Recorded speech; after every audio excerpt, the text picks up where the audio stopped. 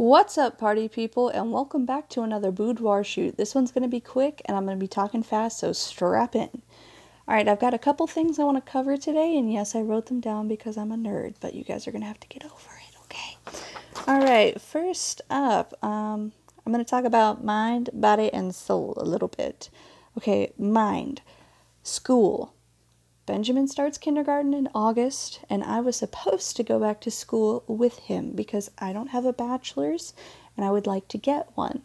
I have two avenues I would like to go down, either biology and microbiology as a specialty subset, or something office related like accounting that I could do from home. Now, either of those options are feasible and doable and perfectly fine. Whether or not I choose one over the other is a discussion my husband and I are going to have later. But as of right now, my schooling has been postponed because of the Rona. So people are unsure about whether or not a second wave is coming and whether the kids are going to go back to school. If my son is in kindergarten but only learns through telecommuting through a laptop or an iPad, especially one that the school provides, I'm going to have to be at home with him because we were essentially going to use school as childcare so that I could go back to work and or school. And if he's going to be learning from home and essentially homeschooling, then somebody still has to stay with him, which means at least for one semester, this fall semester 2020, I'm going to postpone my studies to kind of feel out and ensure that even if he can go back, even if it disappears overnight, that he will have somebody here to teach him just in case it's still as bad as it was from March on. So that's school. I'm very excited for him to go to school, and we're still going to get him a backpack and a lunchbox and all that good stuff because eventually they might go back. And I'd rather him get that when it's on sale and stuff than not. So that's the mind. Body, my weight loss has been happening. It's challenging, and I'm trying to figure it out in a way that doesn't stress my body too much so that I have a flare with my lupus. But we're getting there. I'm technically down a third of a pound on average. Overall, I'm up a fifth of a pound, which, girl, don't get me started. Okay, just don't get me started.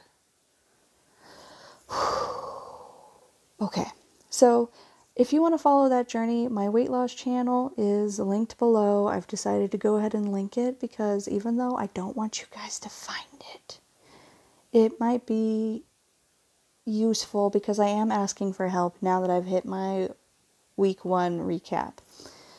So if you know anything about nutrition, about weight loss, about fitness, anything like that, even if it's just a hobby of yours and you have a trick that worked for you or a resource that you've used that has been, helpful, please go ahead and comment on that video or even this one. All right, mind, body, and now soul. Now, our souls are things that we need to feed and take care of as well. Whether or not you believe we have one, your soul, your spirit, your mental health, whatever you want to call it. So, our Disney trip is not canceled yet, and I've been checking the app every day to make sure that we still have our dining reservations, and our Fast Pass window is coming up. But with them reopening the parks, they have this reservation system that they're supposedly going to employ over the summer, where if you're a resort guest, if you're a current ticket holder, you have priority into the park. It'll be at 30% capacity or something, which is around 6,000 people. I don't know if that includes cast members, but if it does, you're looking at like a 4,000 person crowd in a huge park. Now, you are going to have to maintain distance, but that low of a crowd level at Disney is unheard of, even in slow season. So that'll be interesting to see. Our trip isn't until Labor Day at the very end of the summer. Now, if a second wave hits and they have to reclose the parks, we'll go ahead and cancel. But if it doesn't, we might still go.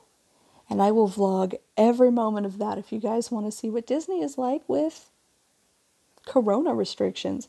It will be Benjamin and Steven's, my son and husband's, first trip. I have been before in the summertime, regular crowds, regular day. I went 2 days, all 4 parks. It was crazy, but we had a blast with my group.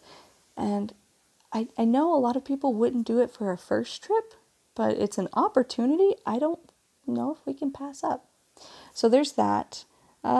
If we don't go to Disney, there's a lot of other balls in the air that might change, such as apartment versus a house. We are tired of living in an apartment, tired of having neighbors walk by our bedroom window at 2 o'clock in the morning with music playing. We are tired of having to share a yard with people who don't pick up their dog poop. There's a lot of things about living in an apartment. While there are pros, the cons are starting to become very heavy on the scales. So we have been feeling like we might be outgrowing our current place as far as comfort goes. Not necessarily that we have too much stuff, although we do and we need to get rid of some. Not necessarily that, our family's getting any bigger, but we think we might want a more permanent residence, a more secure home. Someplace like a building we can call our own, a property line, not having to worry about shared communal spaces, being able to invite people over and not have to tell them which door to knock on, just give them an address and they know where to go. So there are a lot of things that we are looking for in a house. Price is a big part of that. So if we don't go to Disney, all of those funds will probably be allocated into a house fund, which is very exciting. But those are very early days. We're still in the preliminary talks. Other than that, things we've been talking about are our pets. Currently we have a 20-gallon fish tank with 2 ghost shrimp. That's it. If you're a fish person, you know that 2 ghost shrimp in a 20-gallon tank is an empty tank. We did have a bit of an issue with some of the neon tetras we brought in the last wave. We didn't quarantine them like we were supposed to. I know, go ahead and yell at me in the comments, I don't care. We didn't quarantine them and they infected the tank. And one by one, all of our fishes seemed to just kind of go belly up, and it was very sad. We had one that lasted maybe an extra week beyond the others, but they all went belly up, and then we have this like dark green, black slime, sludge, algae stuff that's growing in like a blanket across the gravel and across all of the decorations, and we're trying to figure out how to get rid of it without having to buy a snail. I might end up getting a snail for the tank anyway, but I want to make sure that we have a clean environment for any fish we bring in. And we've also been debating if we even want fish. The fish are for me. They're not for my son. My husband doesn't care. The fish are for me. But if we have a pet, my son wants to be able to interact with it, or he doesn't care. So we've been discussing other small pets that we could keep in an apartment setting that he would be able to interact with a little bit more, because we are firm on we don't want a dog until we have an outdoor space big enough for it to run around in, which means we're not going to get a dog until we get a house.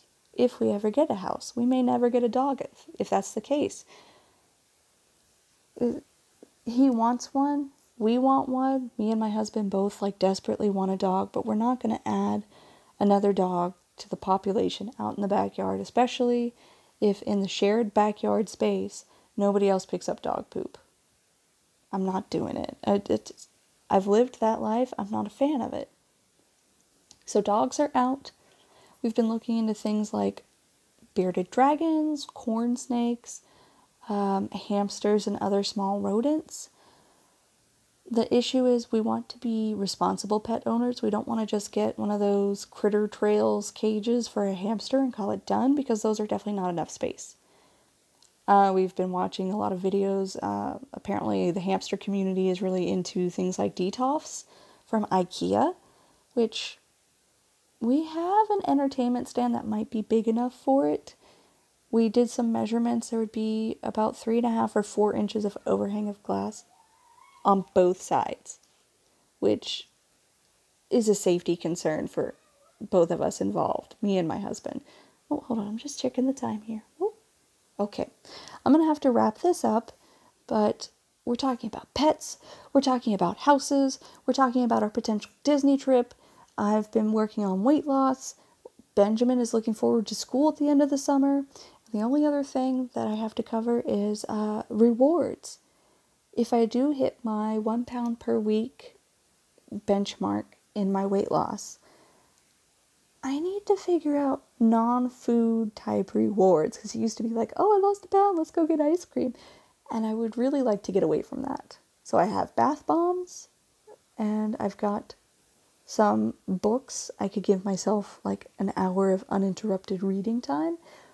But other than that, I'm wondering what kind of self-care, if you guys would invest in more workout equipment, if you would invest in like a movie, or if you would buy yourself a new game. Like, I don't know what to reward myself with, because my time is already stretched so thin, and I don't want to just keep buying hobbies and things like that. So if you have any ideas for things that make you feel like you gave yourself a pat on the back that aren't food, please drop them below.